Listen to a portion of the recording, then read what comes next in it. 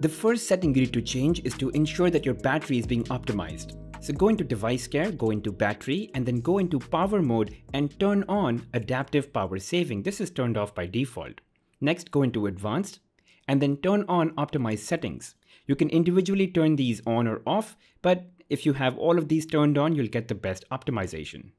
Next is to turn on auto call recording. So go into your dialer, then go into settings, and there's something called as recording calls, which is actually turned off by default.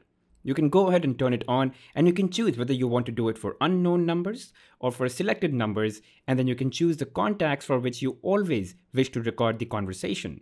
Now, if you don't have this in your phone, it's probably because your country does not allow for this feature. Next, you should also change the way an incoming call looks or interferes when you're using your phone. Change to mini pop-up, and that's how an incoming call would look. It doesn't take up space at all. You can continue to be on app, and you can still, mute your call, or you can activate the loudspeaker, or you could go back to the full view. And a quick tip, you can also choose to record a specific call by hitting record. And guys, before we move on, if you're enjoying this video, make sure to drop a like, hit the subscribe button and that bell icon, and show your support for the channel. Next, I really like to see the battery percentage on top. I don't want to see the media and devices icons, I don't use them, and I like to have my brightness slider up front. Also, I find these toggles too much. I don't use half of them and it just slows me down. And so there are a couple of changes we need to make. Go into quick panel layout and then turn on show brightness on top and disable show media and devices. And then go into status bar and turn on show battery percentage. That's it. And now I can see my battery percentage up front. I can see my brightness slider right there, and I don't have the media and devices icon. A lot cleaner. Next, I do find a lot of these toggles sort of annoying because I don't use more than half of these. What I would suggest you do is go into button order and drag and remove the ones that you don't use and just let the ones that you really want to use remain.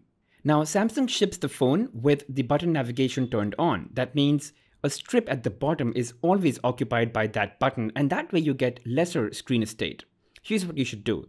Go into display settings and go into navigation bar and turn on full screen gestures, which frees up the space at the bottom, and you use gestures to go back to your home or open recent apps. Next is to set up your edge panels, and it's so underrated, but this feature is super useful if you get yourself to use it.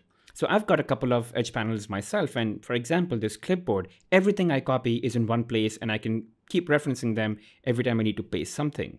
You need to activate, so go into display settings, go into edge screen, and go into edge panels.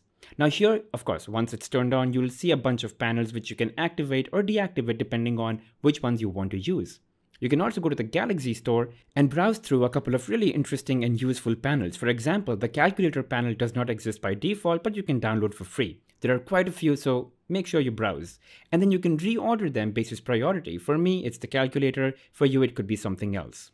The Galaxy Note 20 undoubtedly has one of the best displays in the world. But to leverage that even more, go into advanced features and turn on video enhancer. Essentially, it just improves the image quality of your videos with brighter and more vivid colors, and it kicks in automatically for these apps. Now, we all have an app that we keep opening again and again.